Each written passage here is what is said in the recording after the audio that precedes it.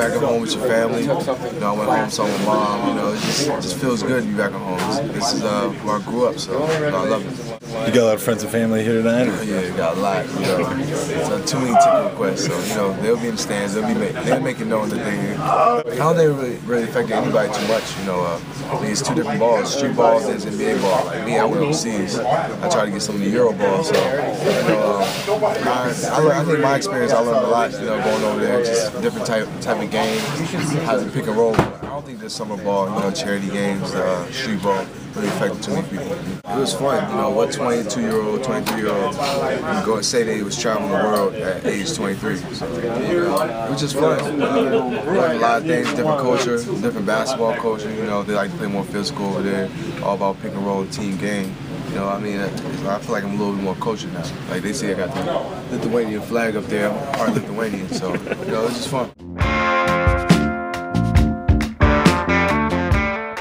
Moscow, I went to Borat's country, where else I go? Where else I go?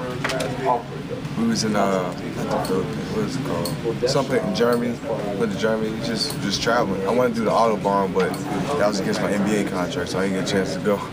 It's how athletic he was. He's pretty long. He's a basket quick, and how fast he is. It's everything. I mean, I never really played with him, so just to see him in person, I mean, it surprised me. Out in the summer, you can see that he can score. And I think he's a pass first point guard right now. You know, he likes to get teams involved, things like that. I think he's going to be able to do both.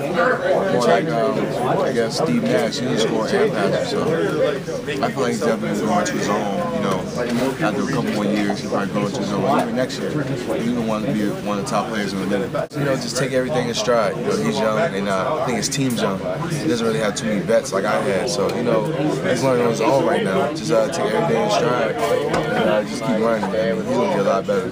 It's definitely changed. It's from the era of Magic Johnson, 6'9", 6'9". Point guards, you know, post up a lot. They used to like bigger guards, but now it's all about the small guards and speed. You know, so me and the league has definitely changed. It definitely helped me, because I lost like what 10, 15 pounds. I was in the best shape of my life, so.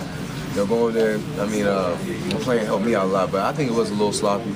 You know, communication, passes was a little bit off, but I think everybody got in stride, and it's playing a lot better now.